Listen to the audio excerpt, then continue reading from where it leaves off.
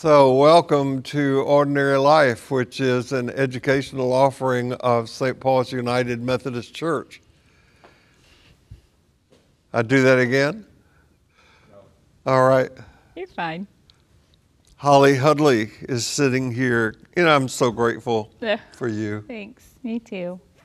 I'm grateful for you, not grateful for me, but I'm grateful to be alive. And when we started this, we thought it would be 2 or 3 weeks. Yeah. Yeah, we're coming closer to a year than we are to... It will be a year. Yeah. You okay to, as they say, soldier on? Hey, we're on the front lines, man. I'm excited about the fact that enrollment is increasing for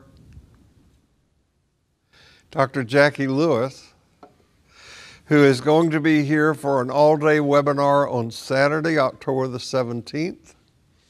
And she will be here during Ordinary Life time on Sunday, October the 18th. Saturday is a webinar and is free, but you need to register for it. You can do that by going to the homepage of Ordinary Life. OrdinaryLife.org will take you there and get you to a lot of other things that you may not know about as resources.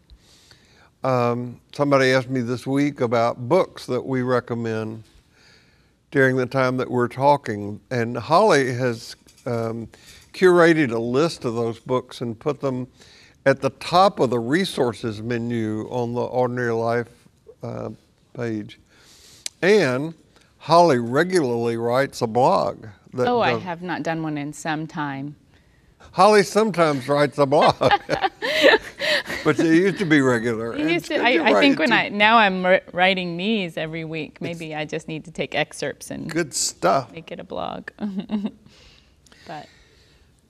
So I have prided myself on the fact that during the 20, 30 years I've taught here at St. Paul's, 20 plus in Ordinary Life and 10 in Mind and Spirit, I've never asked for money.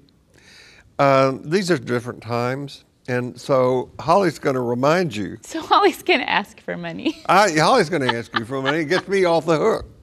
So we do have an opportunity still to donate to Ordinary Life and appreciate everyone's generosity for sure.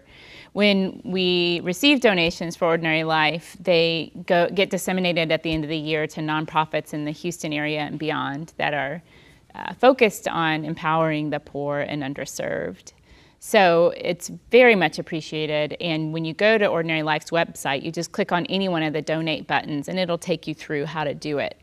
Just be sure that when you get to the form, you write Ordinary Life in the memo. That's good. There you go. And we have a podcast that airs every Thursday called In Between Holly and me. Sometimes we have a guest. In between the no longer and the not yet, and in between the end of gathering as we once knew it and whatever is in the future that we're still reaching for, trying to figure out. The cases don't get easier. I think we should have William and Olivia on our podcast. She walked away. He said, he's saying, would you do that, William? He said sure. He said, sure. We can do it. Well, the message that we have for you is that no matter who you are, no matter where you are in your spiritual journey, you're welcome here. Pajama people, mimosa people, wine and cheese people, wherever you are, we're glad that you're here. And by the way, I did mean to mention also, explore the Ordinary Life website. And if you want to give us some feedback about it, you may have noticed that we have changed the template that we are using to do the overhead slide zone. We're welcome to feedback about that as well. Yes, we are. I thought you were going to say something different. Like what? We just want to know if you can see them well. We've changed some of the fonts to be bold. We've tried to make it a little bit more simple and clear. So, if the fonts can be bold, then we can tone down our boldness. Yeah, that's right. We can make them shout. We don't have to shout. Somebody did ask me, why do you still have cartoons on that are about people silencing their cell phones and in the announcement slides? And those cartoons are there as an expression of hope. I believe there will be a time when we will gather again and there will be people who come in here and embarrass themselves by not silencing their cell phones. There's always one. Okay, I have got something I want to do. But I just want to point out that in our podcast, your cell phone goes off almost every time we're recording. Almost every time. All right, the last 2 times I put my landline phone in the drawer in the desk. Yeah. And then forgot about it. And then I forgot where I put it. It's an old person's thing. Old person thing. Okay. I generally thank John Watson and Tim Leatherwood and William Budge and Olivia Watson for being the floor people who help us out. And today, I've asked Olivia if she would come up here and stand here. She doesn't have to say but one thing. Okay. Well, I hope she remembered that line. Because since I'm going to be talking a little bit about miracles, I thought that I would show a miracle. Okay. Who is the greatest magician ever to live? Scott Wales. Scott Wales, people. Scott Wales. There you go.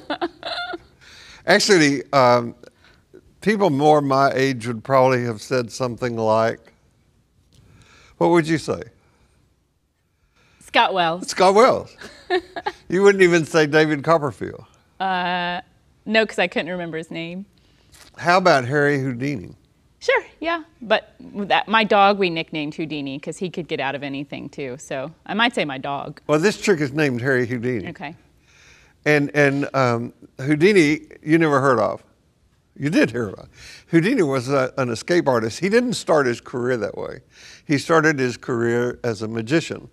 And during that time, he mostly used trapdoors where he performed.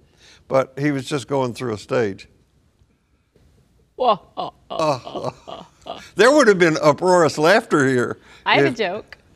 What does a British owl say? A British owl? Whom? Oh, yeah, you're right. Dang it. I guess. Okay, go on with your joke. I mean, your magic.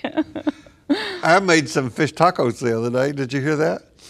And they just ate a little bit of the chip and then swam away. They didn't care for them. Okay. I made some fish. Tacos. Yeah. I made a chicken salad. The chicken didn't eat a bite of it. He didn't eat it.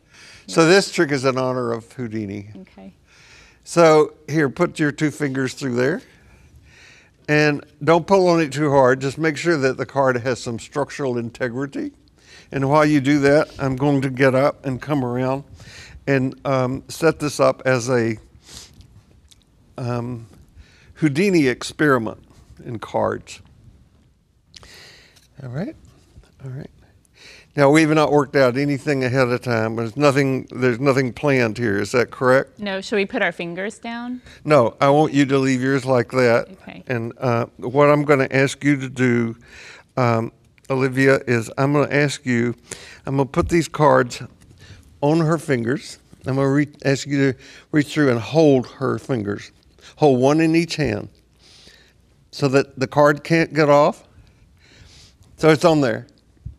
It's on there, right? Mm-hmm. Watch. Oops, I dropped it. Uh-oh. Wait. But it came off, and the cards are structurally intact. Yes. So you can have that for a souvenir. Okay. You can have that for a souvenir. Now, here's the deal. If you take your card home and put it under your pillow at night, during the night, it will turn into a $100 bill. Okay. Okay? All right. And right before you wake up, it will turn back into a card. Thank you, Olivia. Oh, goodness. All right, Bill. All right, what?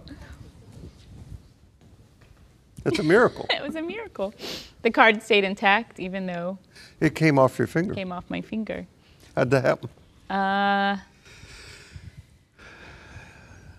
We'll talk about it later.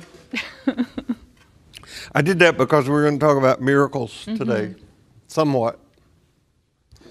at many different levels how miracles got introduced into the Jesus story and the miracle that is behind the Beatitude that we are seeking to talk about today.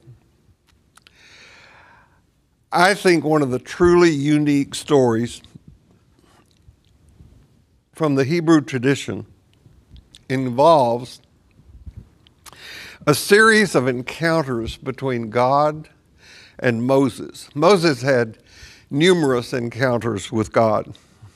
Now, I suppose most people know something about Moses Charlton Heston. Charlton Heston Moses.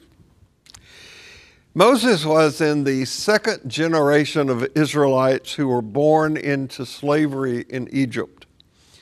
Pharaoh, you might remember, had ordered the killing of all the babies, and Moses' mother hid the baby Moses in the bulrushes by the Nile River, and Pharaoh's daughter went down to the river to bathe, and Moses' older sister was keeping an eye on the basket in the bulrushes to see what would happen to her brother.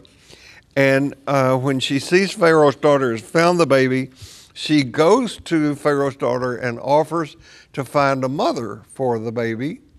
And Pharaoh's daughter says, sure. So Miriam goes and gets Moses' real mother, whose name is Jochebed, and so brings her to Pharaoh's daughter, and Pharaoh's daughter gets Moses' mother to raise Moses as her own son, which of course he is.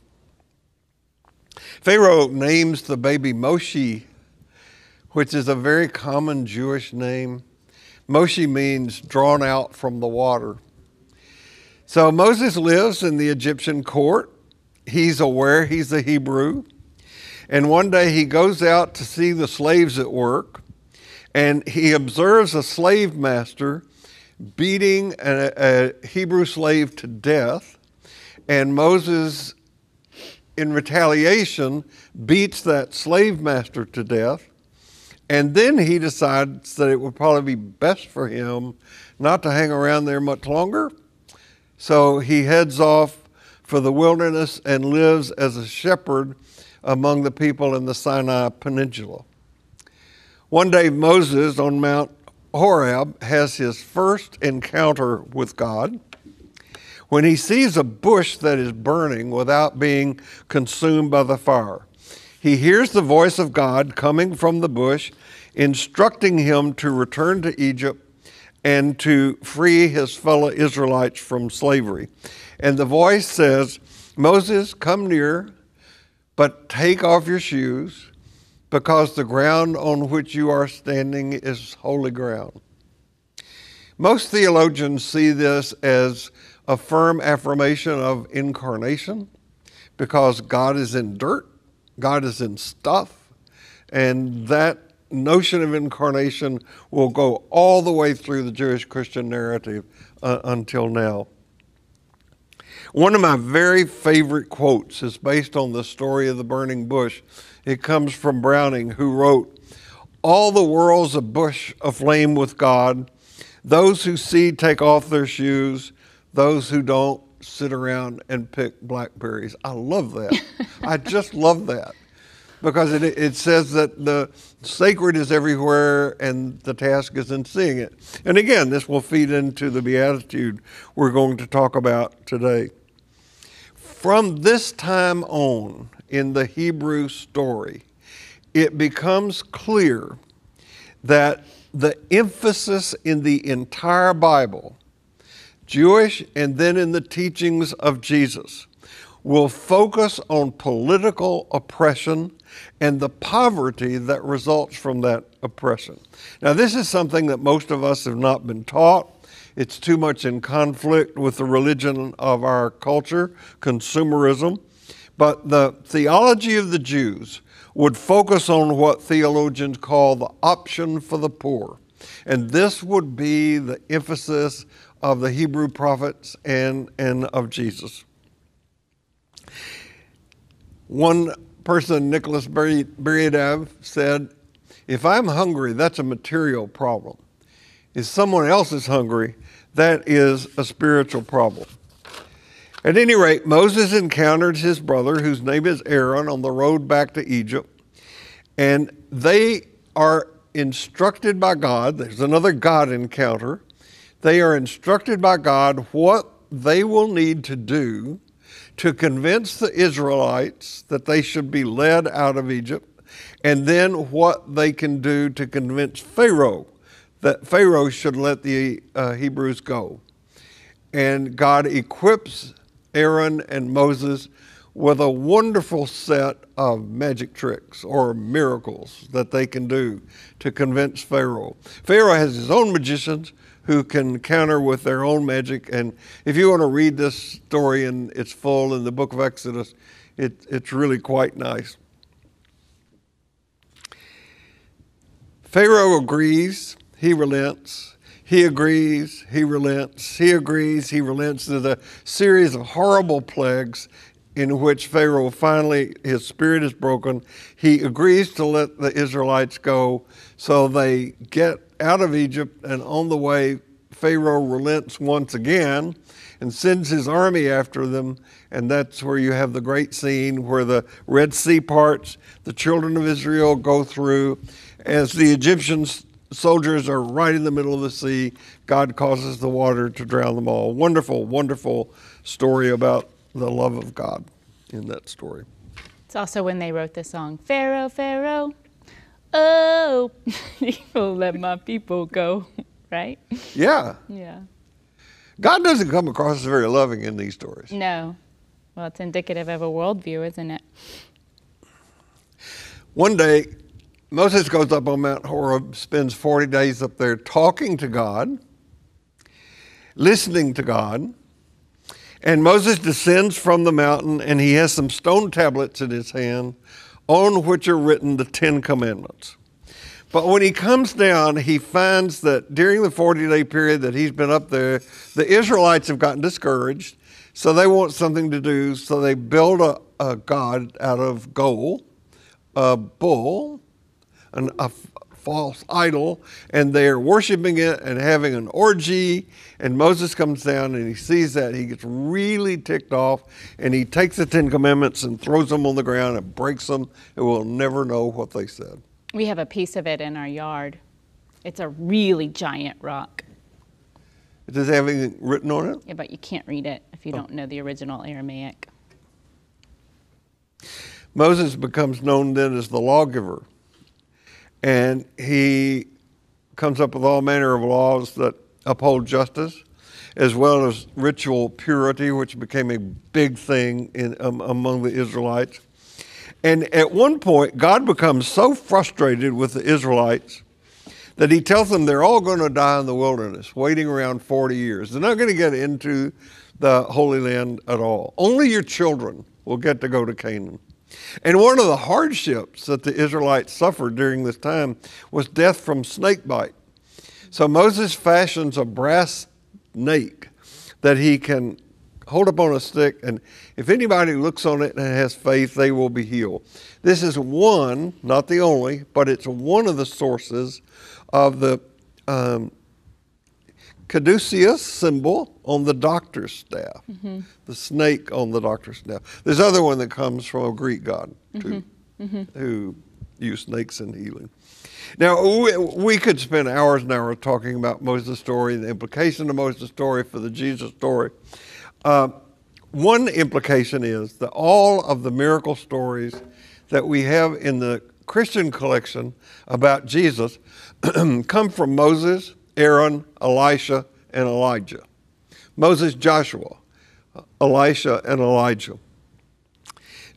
Two of the neatest miracles in the Moses story, in addition to the parting of the Red Sea, were these. I'll tell you two, and then I'll let these go. First, the Israelites had several violent encounters with people around them. And they were in a battle against the Amalekites. Although I never felt that people drove all the way across town just to hear the latest thing that happened with the Amalekites. But Moses wields a great power in this battle by holding his arms up. As long as he's holding his arms up, the children of Israel are winning, but when he fatigues and he gets tired, the arms go down, the children of Israel start losing. So Ben and Aaron hold his arms up, and when they hold his arms up, they start winning again. This is the first use of when a wave actually helped a team to win. That's where it comes from. That's where it comes from, the story of Moses, right there. It's a great story. And the other miracle that happens to Joshua, because when Moses dies, Joshua is going to be his successor, and Joshua needs to have the same miraculous power that Moses had. So Joshua one day commanded the sun to stand still in the sky. This one enables Joshua's army more daylight time in which his soldiers were able to kill more retreating Amorites before the Israelites found safety under the cover of darkness. It's just the kind of thing that God would buy into. Now, Jesus was intended, especially by Matthew, to be the new Moses. Moses goes up on the mountain to talk to God and gets the 10 Commandments. Jesus goes up on the Mount of Transfiguration and sees Moses along with others. Jesus also gives the teachings that we have from the Sermon on the Mount, a different set of commandments, as it were. Now, I'm going into all this material today about Moses and Aaron and Joshua to get to one story. At one point, discouraged, knowing he would not be permitted to go to the promised land because he took credit for something God should have had credit for, Moses asked God, please, let me see your face. And God says, you may not see my face. No one can see me and live. But look, here is a place right beside me. Put yourself in this rock. When my glory passes by, I will put you in the cleft of the rock and cover you with my hand until I have passed by. Then I'll take my hand away and you will see my back, but you won't see my face. By the way, this happened right before Moses went back up on the mountain to get another set of the 10 Commandments. I don't know what literalists do with these stories. I just don't know. But one of the reasons I wanted to tell this story about God hiding Moses in the cleft of the rock and covering Moses with his hand, and then allowing Moses to see God's backside. The King James version of this says, God says to Moses, I will let you see my hind parts.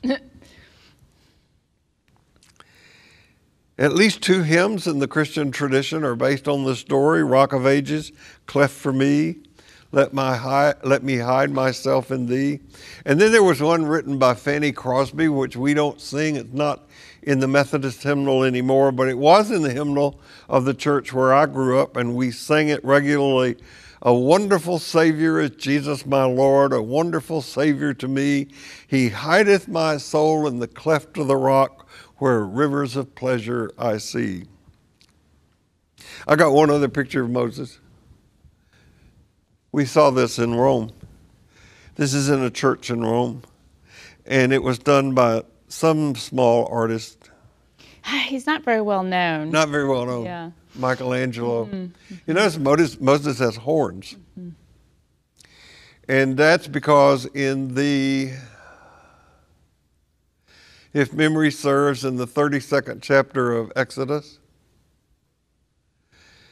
in the Vulgate, after Moses comes down from the second time of getting the second set of 10 Commandments, the Vulgate, a very difficult translation, wants to say his face shined, but the way that it got translated was his face horned. and Michelangelo took it literally. Mm-hmm. I think it's pretty cool. I think it's pretty neat. Yeah. He has this almost like Greek characteristic. There's so much similarity between the Greek myths and the Old Testament. Just that there's the mythology in the two traditions are really, really closely linked. So here's the point. We all long in one way or another to see God, to see the sacred. And God tells Moses, nope, not on my watch.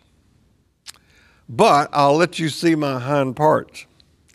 And then comes along Jesus in this beatitude that we're looking at today, where Jesus says, blessed are the pure in heart, for they will see God. Or the way Eugene Patterson translates it, you're blessed when you get your inside world, that is your mind and heart, put right. Then you can see God in the outside world. More than the hind parts, too, maybe. More than the hind parts, but certainly there. You know, when I was little, for some reason, we thought it was the funniest thing in the world to moon cars as they pass by. There's probably a lot of people in West U who have seen my hind parts. You did that? Yep. I'm not sure why, but we did. Anyways, so on to Jesus. There's three things that Jesus does in almost all of his teachings. He makes these moves to challenge conventional wisdom. He offers a diagnosis of the human condition, which is the falsehood of separation. And he offers us a way of transformation, not to be confused with change. So change is something new, like wearing new glasses, right? But transformation is the falling away of something old, which so often happens after a kind of crisis of the imagination. We are, I think, right now, for all intents and purposes, in the midst of a crisis of imagination. A lot of us are asking, who are we right now? What do we want to be about? Where are we going? We need more than just a change right now, and we certainly can't go back to business as usual. So, what is transformation and how do we do it? I'm going to use one of the most classic stories of transformation that nature offers us, which is that of a caterpillar to the butterfly. When the caterpillar weaves its cocoon, it kind of nestles in there and it completely loses its caterpillar shape. In other words, there's nothing of the caterpillar left in the cocoon. If you were to open it in the midst of this cocooning period, all that you would get would be ooze. It would just ooze out. But inside that ooze, for the couple of weeks that it's cocooning, are these highly organized cells called imaginal discs. Hear that word again, I love it, imaginal discs. To me, that ignites this idea that imagination is a key ingredient to transformation. Each disc becomes a particular part of the butterfly body. It becomes the eyes, wings, legs, all the markings on the butterfly. They're all contained in these imaginal discs, but during the cocooning, the work of transformation has to happen. Some caterpillars even have these tiny rudimentary wings tucked inside of their caterpillar body to remind them that someday they might fly. This is the same with the whole universe, which was contained inside of a subatomic particle known as the Big Bang. What I want you to hear here is that you too were contained inside of this particle. All of your insides, all of your parts emerged from that primordial fireball. As a metaphor, this kind of transformation is still available to all of us. So what are the shapes of your imaginal discs? When we get right with our inside world, our imaginations come alive.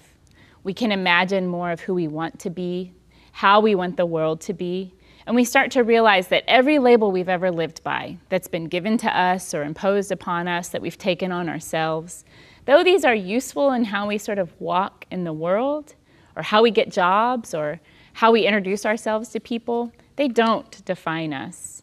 We are, as William James writes, the something more we have been looking for. Myth and metaphor, as Bill just shared with us the sort of history of the myth here, connects us to something larger, for sure. Otherwise, if we don't have myth and metaphor, we stay kind of stuck in a pathological selfhood. The Bible, albeit it's written with historical and social context and applies to that historical context, it's largely a set of myths and metaphors we can live by. They help us go inward while simultaneously challenging us to situate ourselves differently in the context in which we live today. So, to be pure in heart is to know thyself, as Socrates said. As we get a clearer picture of ourselves, we get a clearer picture of reality. The interior and the exterior start to mirror one another. And inevitably, we kind of soften. We become like that ooze. In her well-known poem, Wild Geese, Mary Oliver writes, "You do not have to be good. You do not have to walk on your knees for 100 miles through the desert repenting. You only have to let the soft animal of your body love what it loves." So I think the questions are, who do you love? And how do you love them? The answers to these questions that we come up with, they help reshape our world. I think that for most of us, myself included, transformation is a better sounding idea than it is an experience reality. Sure. I have a cartoon. I wish I had been mindful enough to get it and put it in our slideshow that shows a caterpillar crawling along, looking up at a butterfly flying. How does he do that?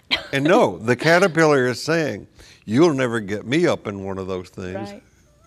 You know, transformation is so often the only times that I can sort of look back and say, oh, that was a period of transformation, was also followed by immense suffering. Yeah.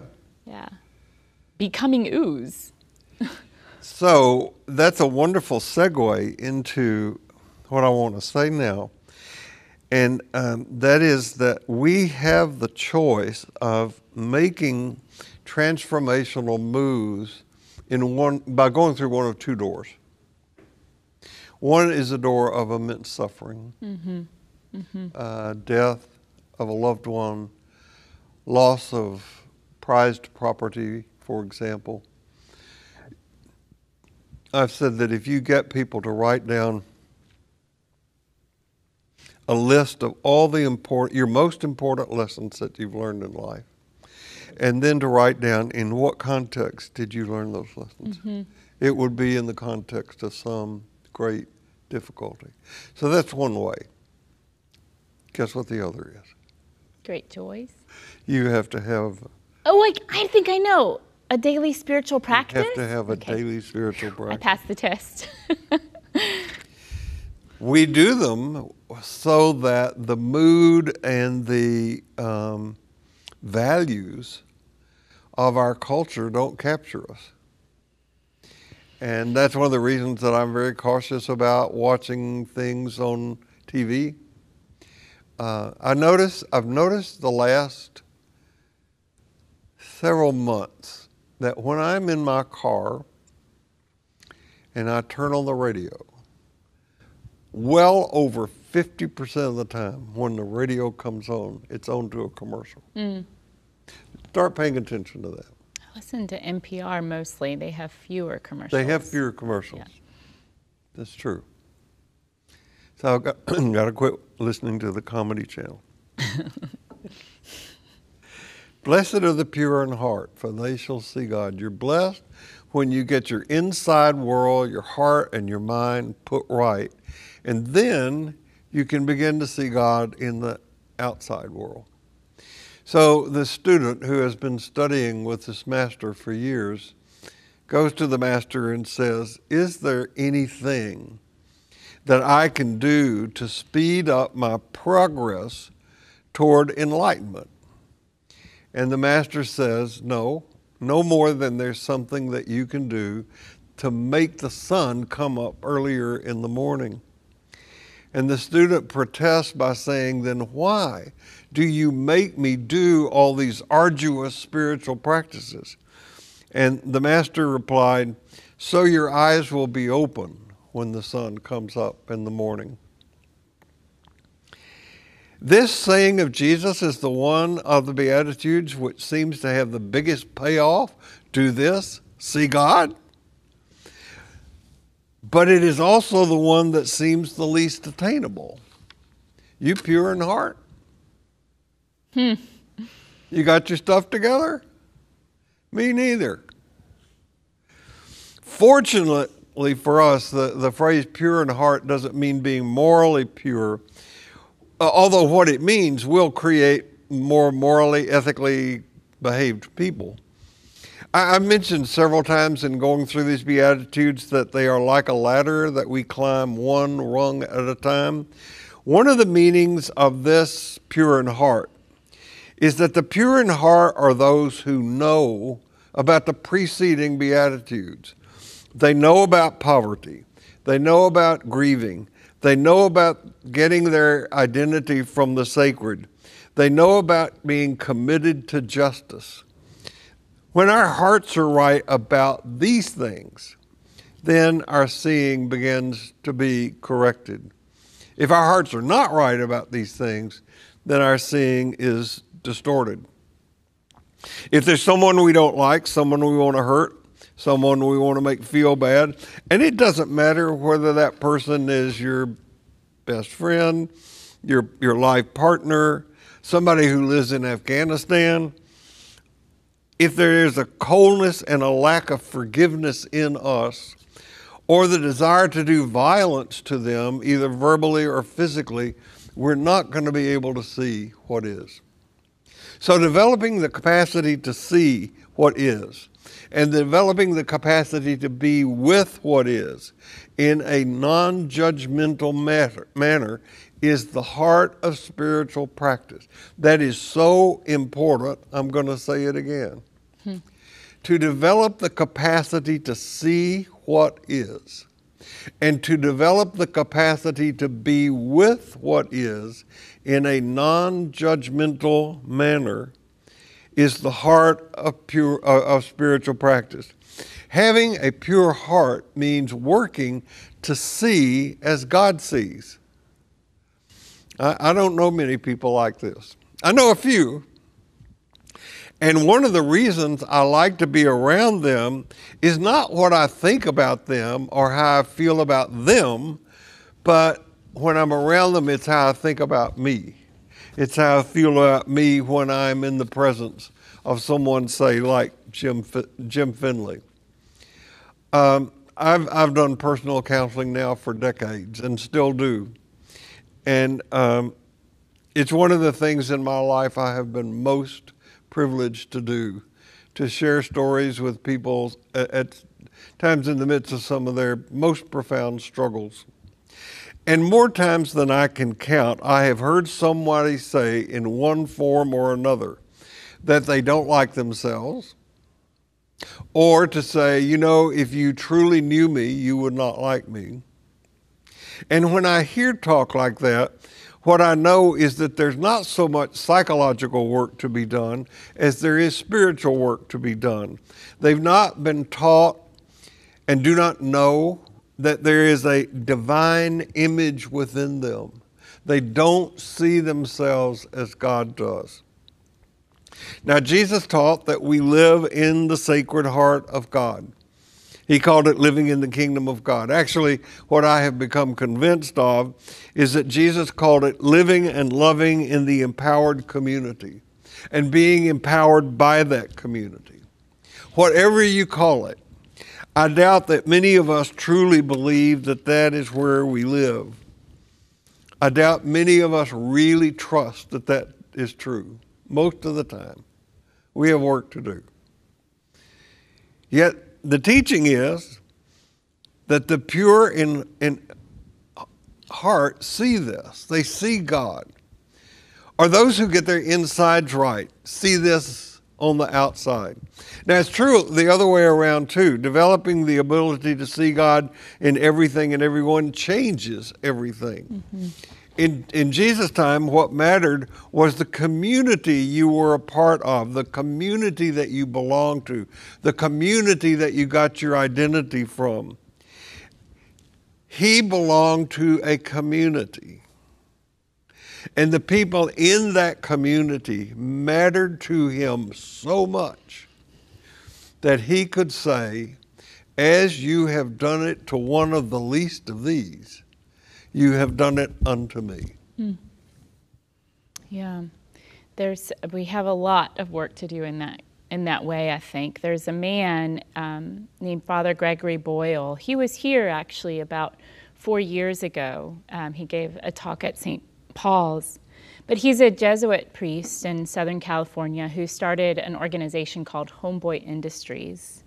I highly encourage you to look it up and read his book, Tattoos on the Heart. It is funny, it is heartbreaking, it is full of wonderful, colorful language, and just his interactions with the work that he's done over the years in working with mostly gang members around the LA area. He thought at first when he started Homeboy Industries that he would save these gang members. But the deeper he got into it, the more he realized 3 things. Number 1, he couldn't save them. Number 2, he could only mirror back to them glimpses of their true selves. So when he saw them come alive in some way, he would say, there you are. Yeah. And number 3, he was no more in service to these young men and women than they were to him. He echoes so many wisdom teachers in saying, the Lord comes to us disguised as ourselves.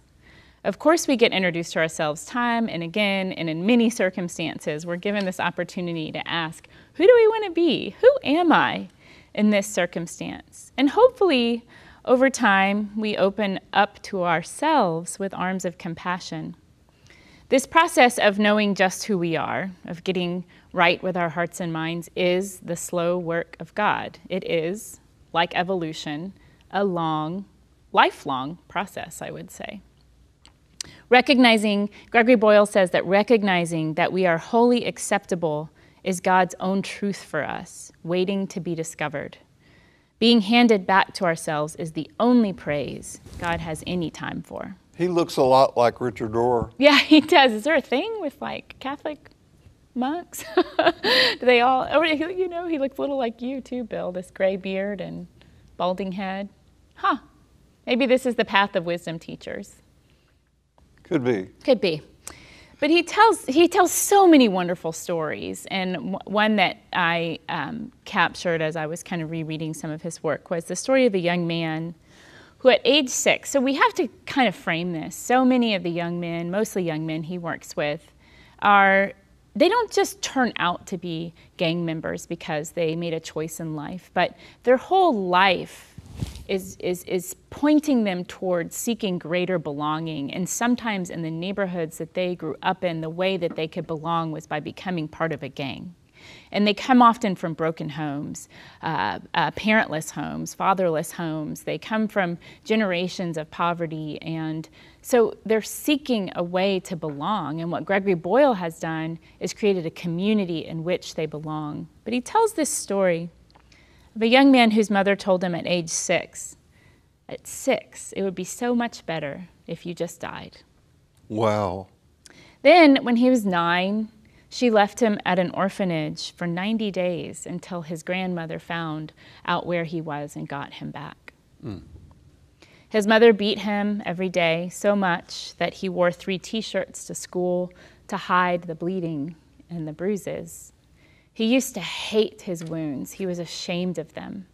And he wore 3 shirts well into his adulthood out of that shame.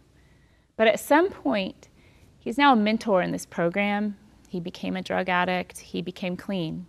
He realized that in becoming sort of in recovery, that he needed to love his wounds, to make friends with them.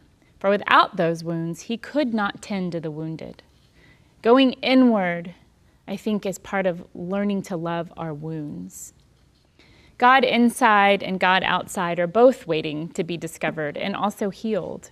I think when we can get to that, how our interior world mirrors how we do our exterior world, we begin to live by the words etched in Thomas, which thank you for spending a year on that, because I still love this verse.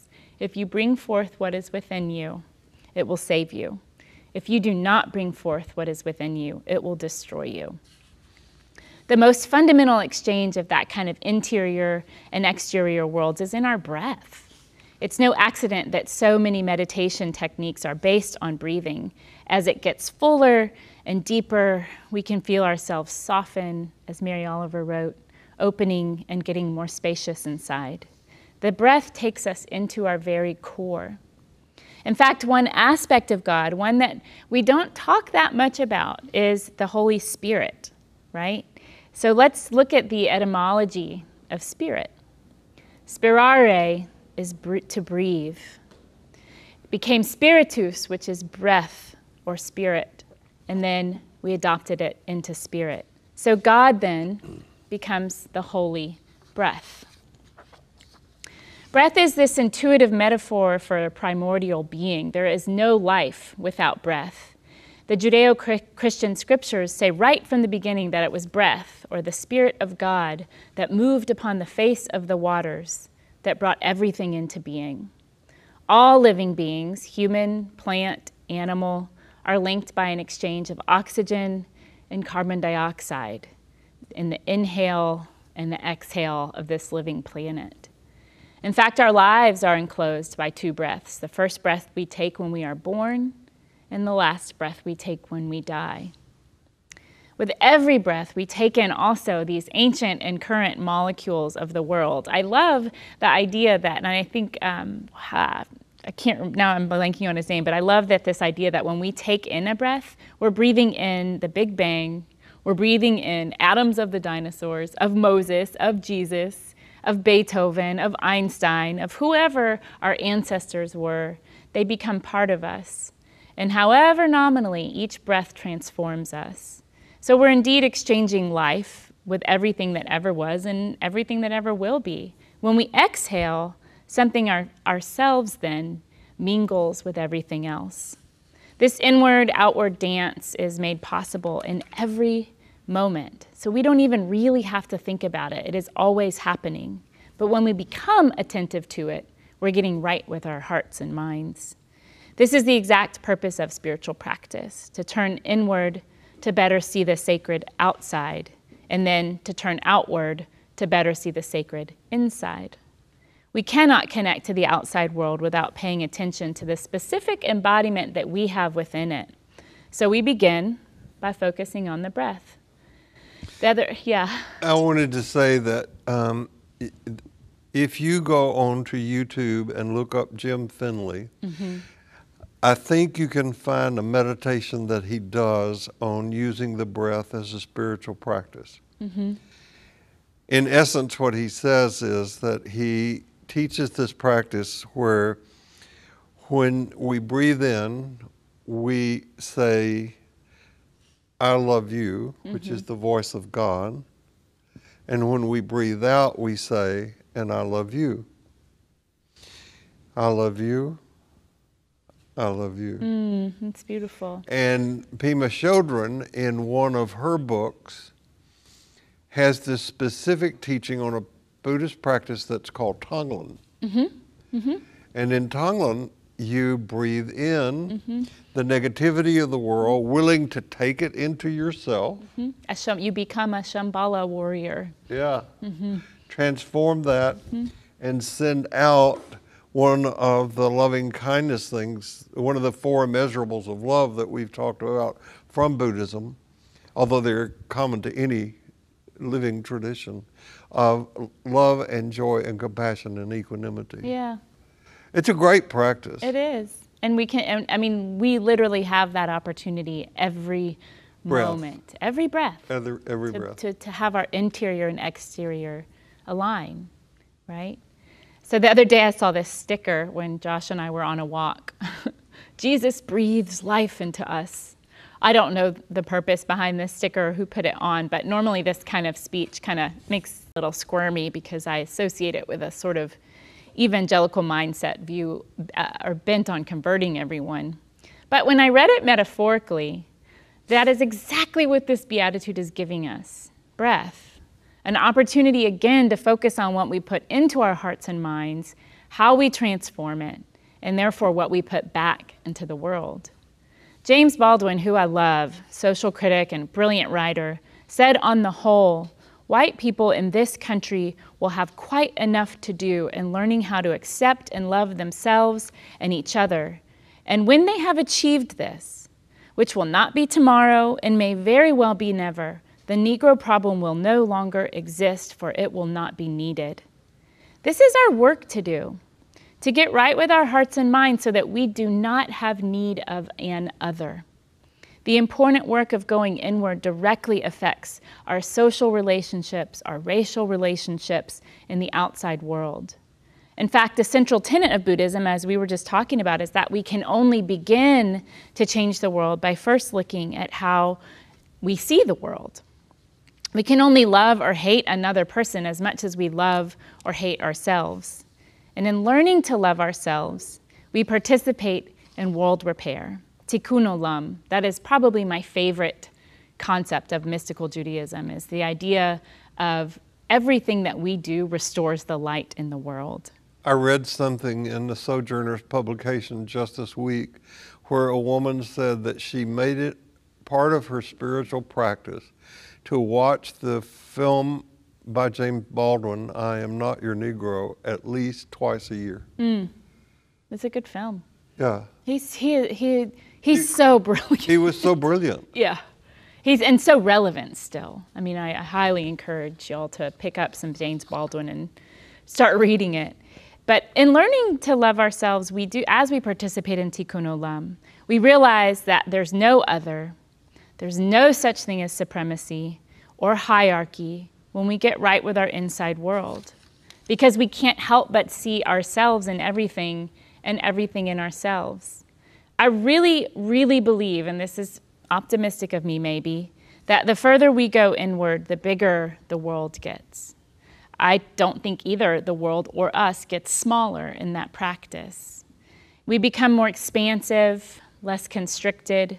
It's like when you realize, oh, I haven't taken a deep breath in some time, and you feel your body closing in on itself, but when you remember to breathe, something expands. In this space, we cannot unsee things like injustice, inequity, racism, or sexism. It can be uncomfortable because immediately we want to fix it. We don't know what to do or how to approach these problems. But that discomfort is also worth breathing into. Every time we go inward, we grow outward. We never truly leave ourselves, though we try mightily through addiction, through denial and violence. But we are the ones we have to face at the end of every day. I liked this question that Charles M. Blow, journalist at the New York Times, posed at the end of a lecture he gave through the Rothko Chapel online the other night. What privileges are you willing to give up so that the justice and mercy you profess to believe in becomes a reality? What are you willing to give up? Power, wealth, and prestige, these are all just artificial notions of a self. The true power is in the Beatitudes that precede this one: humility, justice, mercy. Living by these are getting right with our inside world. And in so doing, not only do we get to know ourselves, but we get to know God. And suddenly these two become one. Any notions of God and self are only as big as we allow them to be.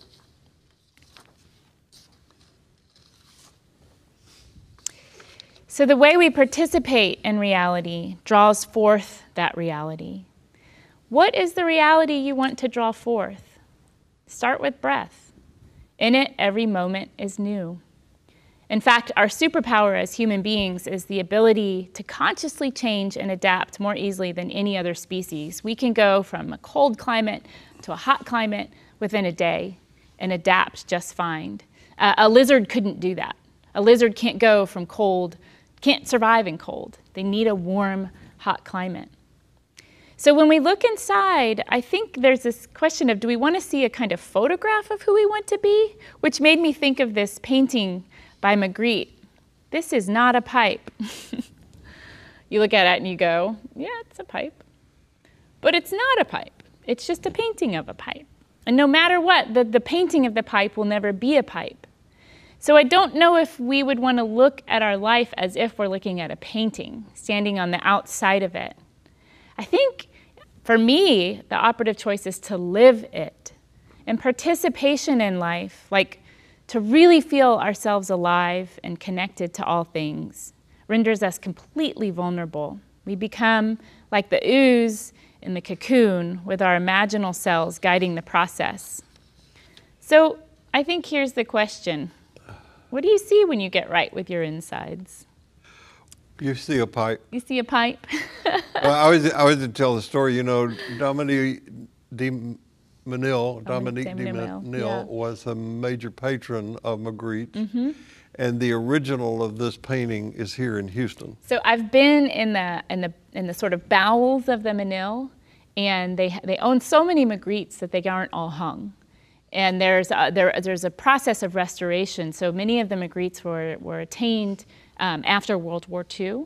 They have bullet holes in them, they have rips. So there are people sitting at their easels literally working on these Magrittes and patching them. It's pretty magical. So I have two stories about my own spiritual experience with this painting, and another one of Magritte that I have a copy of hanging in my office here at the church, which Dominique has the, well, she doesn't have anything anymore, but The Menil collection has it. The Menil collection has it. It's called The Empire of Light, and you've seen it. And I love it because it is speaking of this very thing that you're trying to describe, this thing of transformation, because at the top, it's a summer daylight scene, and at the bottom, it is a rainy nighttime scene. And the shift from top to bottom is so subtle that a lot of people look at it and say, what's that a photograph of? Yeah. But it's not a photograph, it's a painting. And I stood in front of this thing dozens of times. Yeah. And then one day it just, Oh, you're right. It's I got not it. a pipe. It's a painting got it. of a pipe. Well, that's so beautiful about how transformation works too, because it's not always like a flashbang, boom, you got it. It's subtle. It moves from day to night and night to day. And one day we wake up and we go, oh, I feel different. I don't quite know what it is, but we're not pointing at the pipe anymore and thinking that it's us. So, yeah, I mean, the Menil collection is an outstanding place to go experience the sort of magical world of Magritte. But I wonder if when we go inside, if we can't imagine seeing the face of God, not the backside of God, but the face of God in there and everywhere we look. Last night or recently, we've been watching this wonderful show on Apple TV called Ted Lasso. Did you watch it? Okay, it's so funny, in which the same named lead character quotes Walt Whitman as saying, "Be curious, not judgmental." I believe that quote is somehow derived from this poem by Walt Whitman. "And I say to mankind, be not curious about God, for I who am curious about each am not curious about God. No array of terms can say how much I am at peace about God and death. I hear and behold God in every object, yet understand God not in the least, nor do I understand who there can be more wonderful than myself. Why should I wish to see God better than this day? I see something of God each hour of the 24, and each moment then, in the faces of men and women I see God, and in my own face in the glass. I find letters from God dropped in the street, and everyone is signed by God's name. And I leave them where they are, for I know that wheresoever I go, others will punctually come forever and ever." So what Whitman is saying here is, be not curious about God, but in how God shows up in you. In the faces of men and women, I see God, and in my own face in the glass. With every in-breath and every out-breath, God inside intersects with God outside. These two are never separate.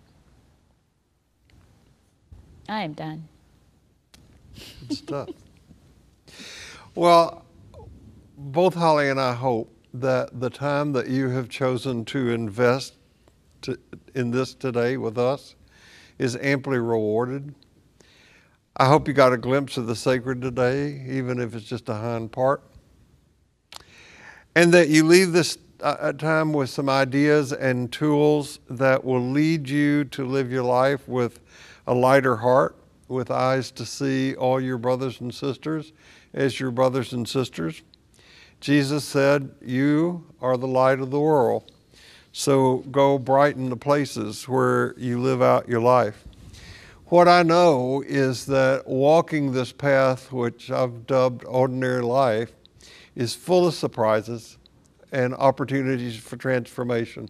I want to return to the Moses story just for a moment. I'll cover you with my hand so you can't see my face, and then I'll walk by. I'll remove my hand and you can see my backside, my hind parts. Most of us, and maybe this is just a projection of my own spirituality, probably haven't really developed the stamina to see God's butt. That is, we don't really want a glimpse at the seamy side of life, much less look for God's glory there. We want our experiences, the sacred, to constellate around the magnificence of Gothic structure for me, the wondrousness of Christmas, the magnificence of Easter, and not in the faces of the homeless people that we can encounter when we walk out of this building where we're live streaming this today. And I admit there are some parts of God that seem further back than others, but there's no place devoid of God's holy presence.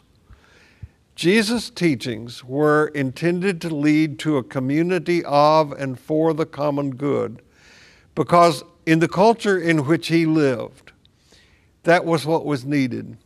And we can look back now and see that if we don't change some things in our own culture, we're on a track towards self-destruction and emptiness. We live in a culture right now that is marked by a number of life-defying features. Two of these are distrust and disease, and they are inextricably linked. It has been the distrust of science that has led to the spread of the coronavirus that allows the United States to lead all the countries in the world in cases and deaths. Why is it so difficult for us to experience liberation from these false premises? Jesus' teachings were given at one and the same time to those on the top and those on the bottom. To those on the top, he kept saying, "Come on down, give up your power, your righteousness, and your explanations." And to those on the bottom who thought that they were nobodies, he was always saying, "Come on up. You're accepted with an acceptance that you don't have to buy, you don't have to earn. It's freely given." There's a gospel to oppressors, and there's a gospel to the oppressed, both reversing their own self-evaluations. Happy are the pure in heart, for they shall see God. Being pure in heart is about knowing that who we are is who we are in God. Now, folks, this is not a teaching for sissies. It demands much from us. Mostly, it demands that we come out of hiding about our true selves. It requires that we make that heroic journey that Holly talked about, going inward so that we live in a bigger world. If we don't make these journeys, we risk creating religions and political systems that are nothing more than the extensions of our own prejudices. What has created the mess we're in today is fear. And we're doing the work to purify our hearts if we put down the fears that burden us so. If it's not fear for you, maybe it's something else. Maybe it's anger. Maybe it's competition. Maybe it's jealousy. Maybe it's prejudice. Maybe it's greed. Maybe it's the need to control.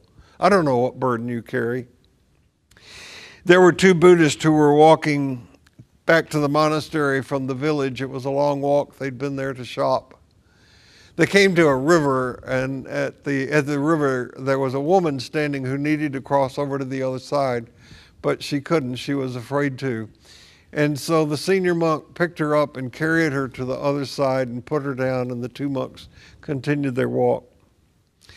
Miles go by, and after hours of mental torture, the student turns to the master and says, "I can't stand this anymore.